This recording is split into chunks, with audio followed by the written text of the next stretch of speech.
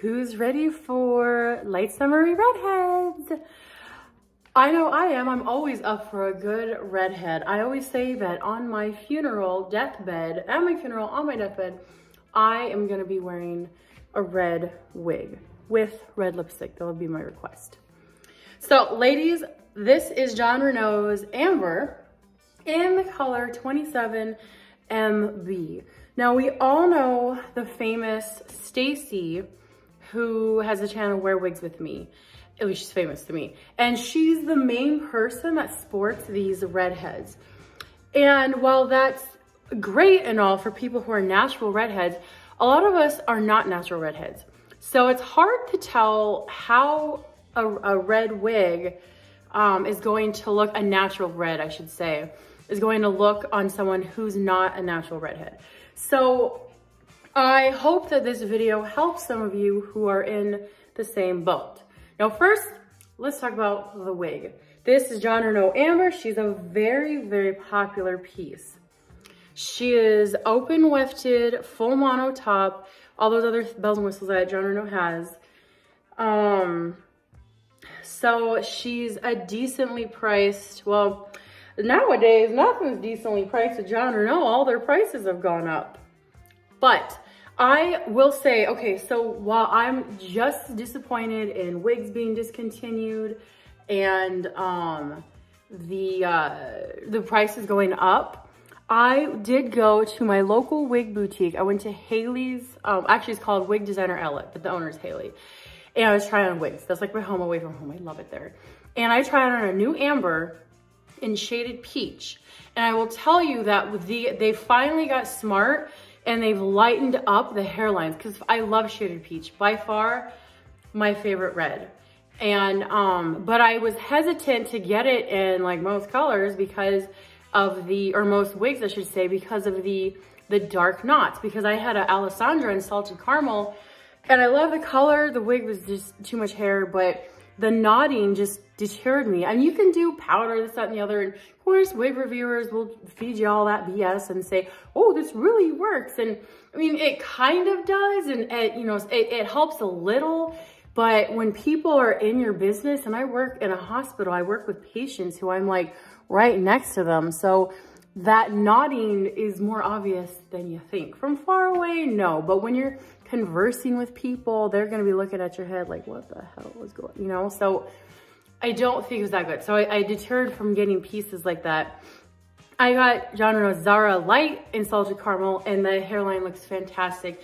But now I'm finding that they're doing that with all their, maybe not all their pieces, but they're all the new lines, not even the new lines, like as they're making more wigs, they're brightening up the hairline.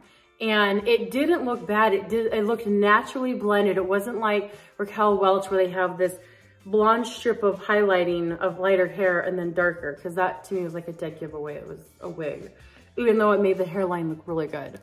But so yeah, so just stay tuned for that. But this piece is very popular because she's long. She has this long, beautiful look that every girl wishes they could pull off with their own hair. I know I never could.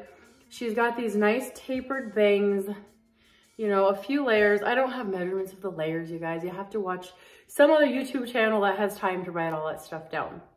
But, and then she's got these curls. This is perfect for date night hair. I wouldn't wear it just like going to the grocery. I mean, you could wear it to the grocery store, could be grocery store hair. But these, you know, this is like church hair, date hair. You want to go out for drinks hair, things like that. It looks good. And so that's why she's a favorite.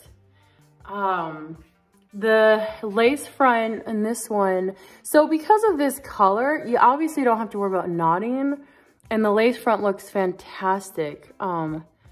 Ooh, I got some loose ones in the front. It, you know, I mean, you could thin, make sure you don't do that in public. It looks goofy. But if you just leave it like that, it looks great. It looks like you got a thick head of hair. I mean, you could thin this out a little bit, but I really don't see the need. But you could wear it off the face, that's the point. And I'm right next to outdoor lighting, so you can see all the flaws. You can see that's my color. But, you know, it goes temple to temple, like right here. Some of them go to here, This one goes right here. I wouldn't even, that's like not even your temple. That's like the corners of your eyebrows, I guess. I don't know. But, and then because she's so light, it doesn't, you don't see any rooting. You don't have to worry about that, but it just looks like, you know, a good red. Can you pull off a natural red like this? That's the question. And I think this color, so let's talk about the color right now before I start giving my opinion. So 27 MB is a mixed blend. So it's not all one color, which you can see that right here. Look at that, there's that and that.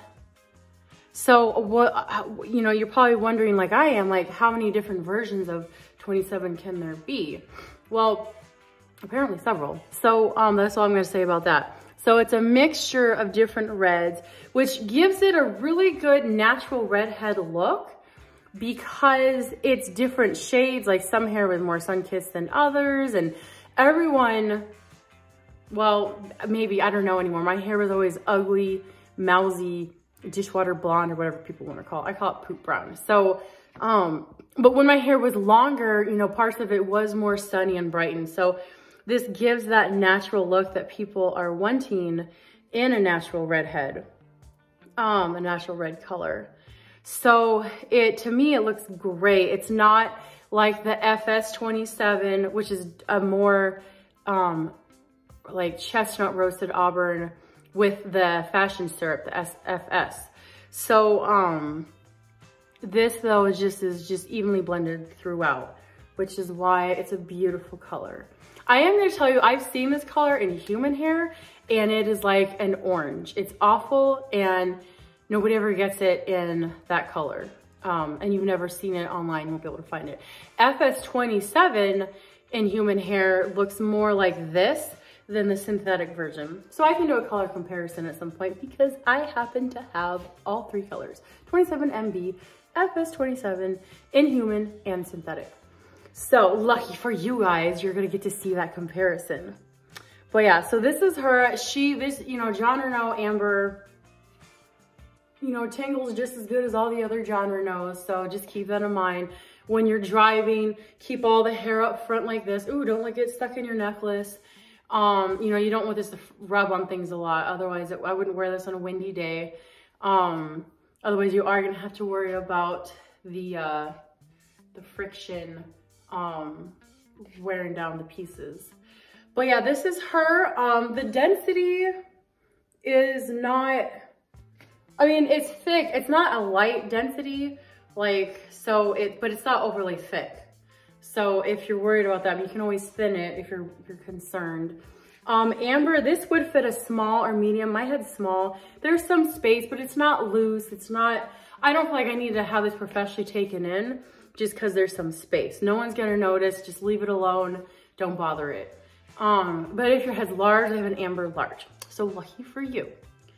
But yeah, this cap, it's just like a standard Jon Renau cap. I don't have anything else to say about it. But I do like this color. Here, you can see this color on a non-redhead. This is near outdoor lighting, so it's very accurate. But that's all I have on her. So I can do like a 360.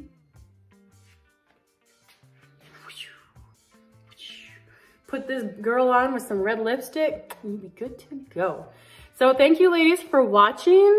Let me know what you think of this color. If you have any questions, let me know and have a good day.